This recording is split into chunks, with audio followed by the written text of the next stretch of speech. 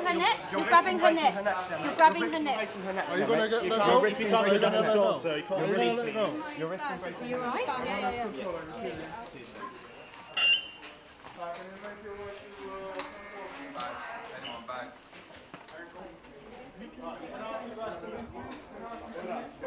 Move, please. Can I ask you to move, please?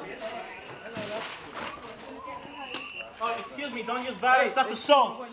Can I ask you to leave, please? Sorry, it's President. Can I ask you? UK government, shame on you! Arming Israel, shame on you! Free, free! Palestine! Free, free! Palestine! Free, free! Palestine! Free, free! Palestine!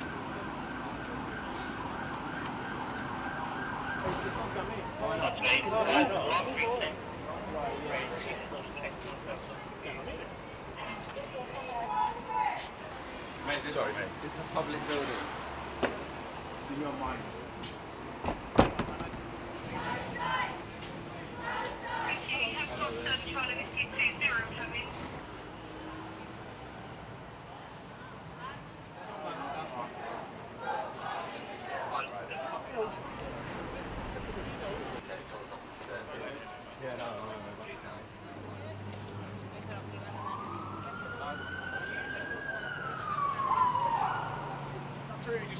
Just stand up there, you four, and I'll see what steps you're going, because there's not anyone else coming in. Okay.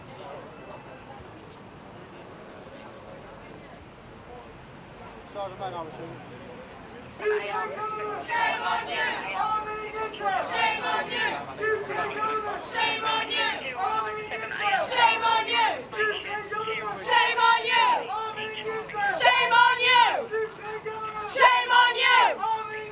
Shame on you! UK government! Shame on you! Arming Israel! Shame on you! UK government! Shame on you! Arming Israel! Shame on you! Free, free! Palestine! Free, free! Palestine! Free, free! Palestine! Free, free! Palestine! £10 million of military licenses for sales to Israel were agreed in 2013 alone.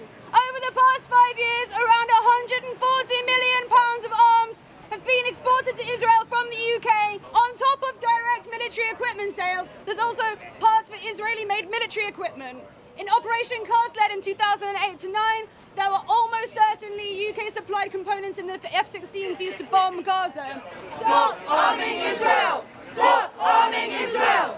Stop arming Israel! Stop arming Israel! 31 arms companies in the UK applied for licenses to export arms to Israel. Last year, there were 151 licenses granted, covering everything from combat aircraft, weapon sights, military vehicle radar systems, etc. These licenses are granted by the Department for Business Innovation and Skills. Shame! Shame! Israel also uses the occupation as a lab for new military technology, which it then promotes as battle tested at UK arms fairs. The UK laps this technology up, like drones. The £800 million contract given to Thales Elbit for the watchkeepers that should be ready next year, as an example. The Israeli companies that exhibited in the UK recently at Farnborough International include their largest arms exporter, Israel Aerospace Industries, which make aircraft and missiles, and also drone manufacturer Elbit Systems. These were both implicated in the killing of civilians by Human Rights Watch in 2009, and have also been widely seen in the recent Gaza crackdown.